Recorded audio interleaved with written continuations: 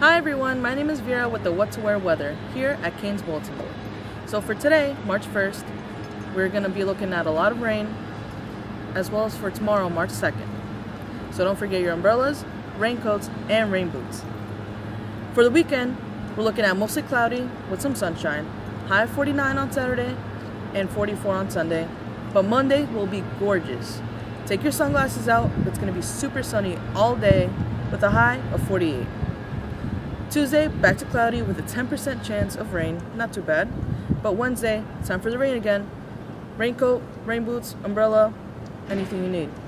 And for next Thursday, it will once again clear up with a sun and high of 46. This was Vera with your What to Wear weather here at Kane's Bulletin Board. See you again next time.